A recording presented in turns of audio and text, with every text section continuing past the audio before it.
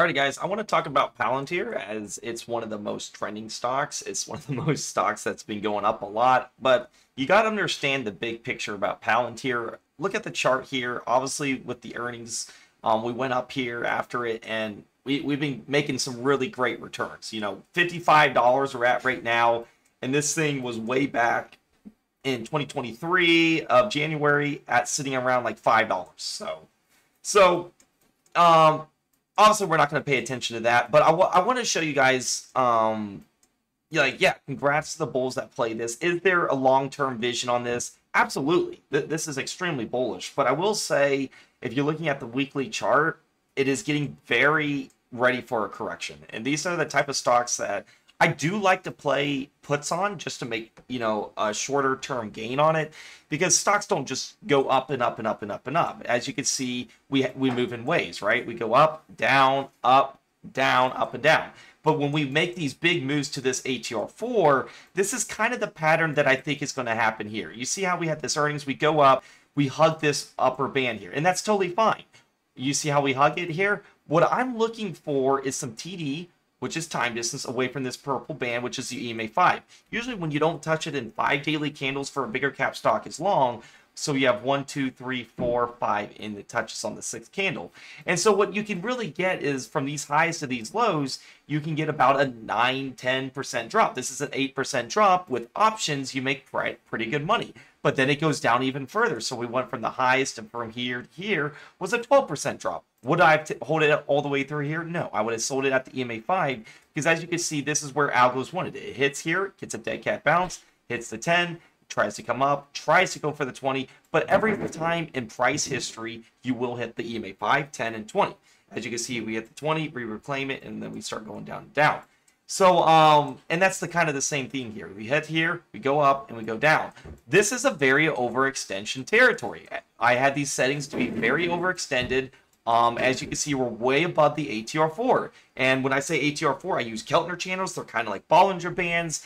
And they give me a very accurate signal because, ATR stands for your average true range. That is pretty much predicting how much a stock, if they're out of their territory, right? And it's not like I don't like RSI because it's kind of like hard to predict, right? A stock can be oversold, overbought forever, right? With these settings and the EMA 5 time distance, along with a KDJ I use under here, I love this stochastic oscillator.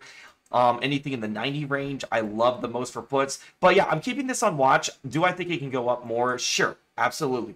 Would I buy it here? No, because I've seen stocks go up here and then just plummet down, or they plummet all the way down to the 20. Nothing is for sure, right? Anything can happen. As you can see from this last thing, we had this rally up here, it gets close, and then it plummets down, and then you're on the mercy of the market gods. Do we resume this uptrend? But I will say, as long as you're above the EMA 20, you are in a solid uptrend. You can see right in here, look at the trend channel. You had this massive channel here. It's clearly uptrending.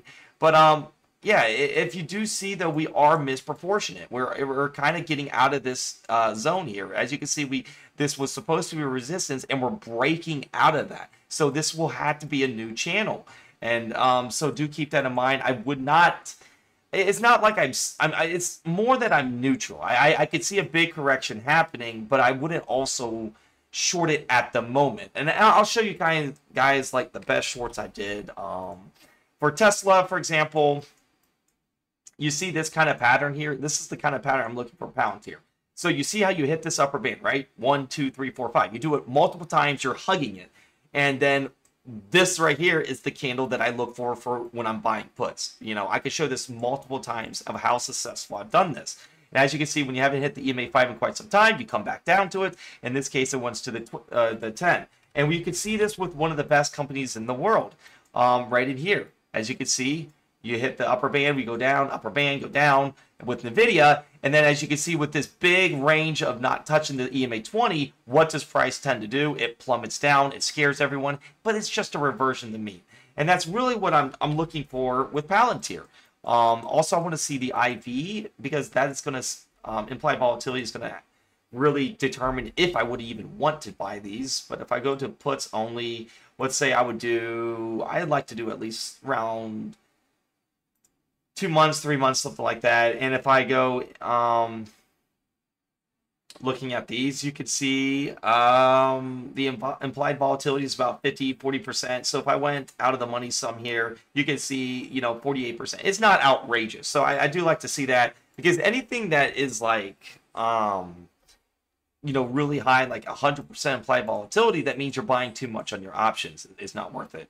But yeah, give this one some time. Do we hug the band a couple days? And then we would look for this retracement to the EMA 5. Now, it doesn't have to come bounce from here. It could just keep plummeting down. So you have to be wary. But this is definitely in an uptrend, and I could see it going higher too. So I would not be surprised. But yeah, this is a very nice one. Keep this one in watch, guys. This is, if you guys like options, this is setting up for maybe a potential put play, but we'll see. And if you guys want to join the Discord, this is the chance to do it. I'll post the links.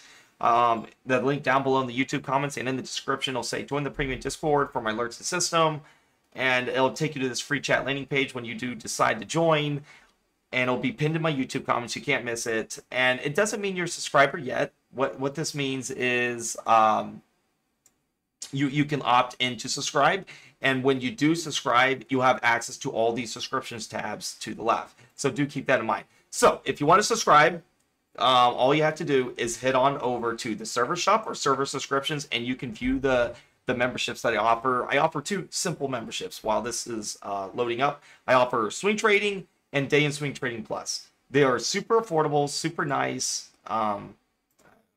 It's so long, but yeah, they're super affordable, super nice. Swing trading is only $6 a month, and you get access to something like this on trend reversals, because that's essentially what we're looking for, is trend reversals from the upside. If we're hitting this upper band, it's not just get in right away in puts. We do a lot more analysis, and we look for that reversion mean. Just like when Palantir gets close to this bottom band, we look for the buy zone, right?